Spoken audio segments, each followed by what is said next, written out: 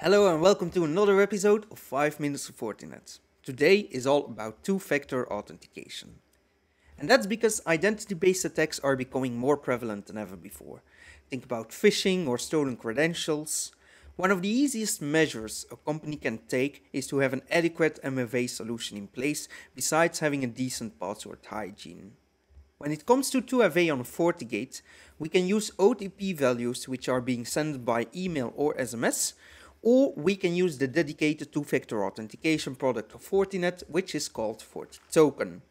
FortiToken exists in a mobile version which supports push notifications, as you can see here on my right, or you can use the hardware FortiToken, which looks like this.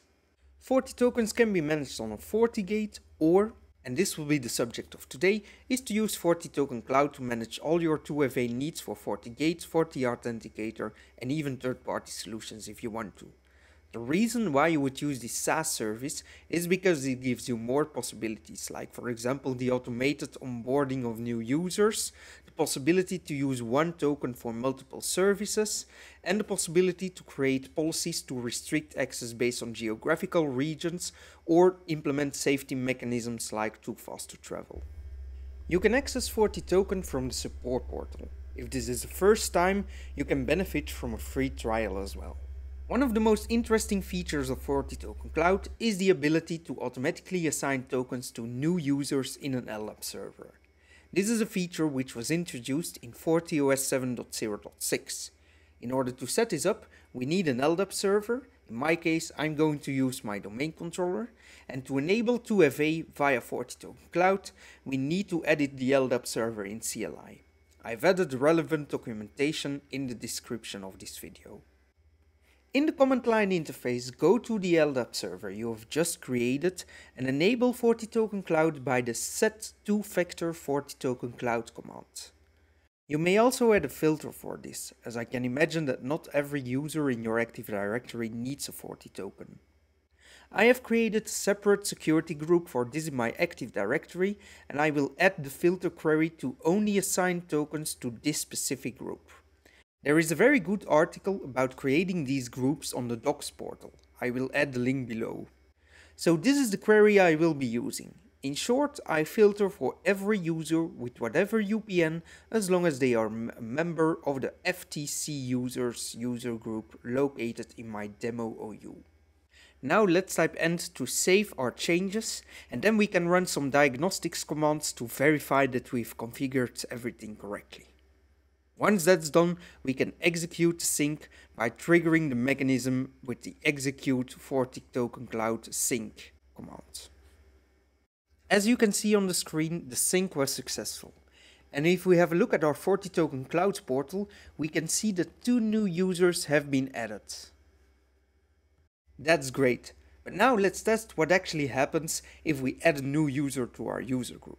Therefore, I go into Active Directory and I add the last user to the group. Now a sync to FortiToken Cloud doesn't happen immediately. It is synced every 24 hours, or I could use the execute FortiToken Cloud sync command. Of course, I'm going to go for the most easy solution, so let's wait 24 hours, I'm going to take a nap. 24 hours later. Okay, so the third user has been synced, and that's just great. Now, before we continue, I have a little tip, because nothing stops you from creating an automation stitch which syncs your FortiToken Cloud more often. I will do a video about these automation stitches later this year. Now, let's head back to our FortiToken Cloud portal and see what other features we can use. The FortiToken Cloud environment is separated based on realms. In an MSSP setup, every customer will have its own realm. In a realm, you define what MFA you want to use, like for example FortiToken Mobile, SMS, email, and the hardware FortiToken. Over here, you can also implement security, like for example detecting replay attacks. And you can also add an adaptive authentication policy. In this pane, you can also fine-tune all the settings concerning your different MFA options, and in the templates section, you have the possibility to fine-tune the messages for onboarding emails, OTP SMSs, OTP emails, etc. Now, we've seen how we can add users to FortiToken Cloud, and we've also seen how you can manage your realm with your default system settings. Lastly, I also want to lightly tackle the security features within FortiToken Cloud. Therefore, we can use adaptive authentication policies. These define when MFA is enforced, when it is blocked, and when you can bypass it. In the example on the screen, I've created a policy which blocks impossible travel. This means that when I first log in from Belgium and then from China, my authentication will be blocked. You can also just block access from a specific country or region. Let's also add another policy. This time we want to bypass MFA when we are at an office location. This is typically a subnet policy, and here we're going to define the public IP address of our office. Because we are creating this policy for an office location, we only want it to trigger during office hours.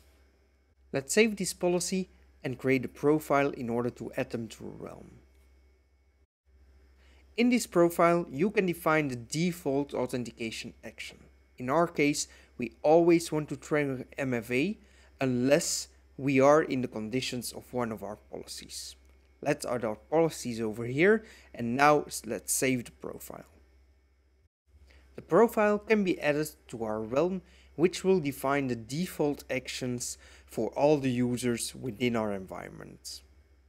And this is how you can use FortiToken Cloud in order to secure your MFA for your users. There are still a lot of features which we didn't tackle, but if you have any questions, do not hesitate to put them in the comments, or you can always send an email to tech@exclusive-networks.be. Thanks for being here, and see you next time.